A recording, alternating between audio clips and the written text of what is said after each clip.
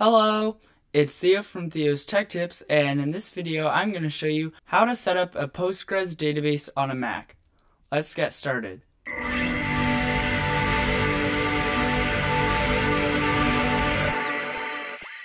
So the first thing you need to do is to open up a web browser and go to brew.sh.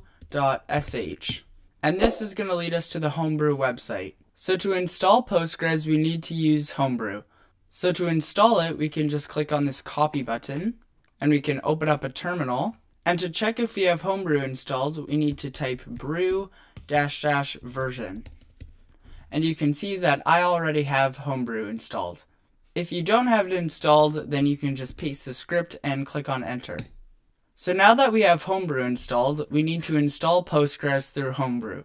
So to do that, we need to type brew install PostgreSQL.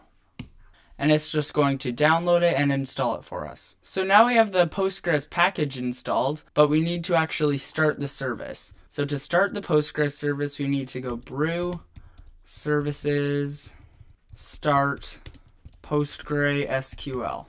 And you can see that our service has successfully started.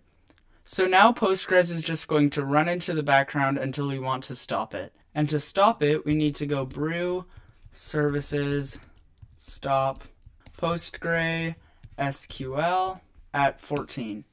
And now you can see that Homebrew has successfully stopped Postgres. So now that we've created our database, we can connect to it. So to do that, we need to go PSQL Postgres -u, and we're going to enter the username of our account. And we're going to press enter, and you can see that now we're logged in as our super user.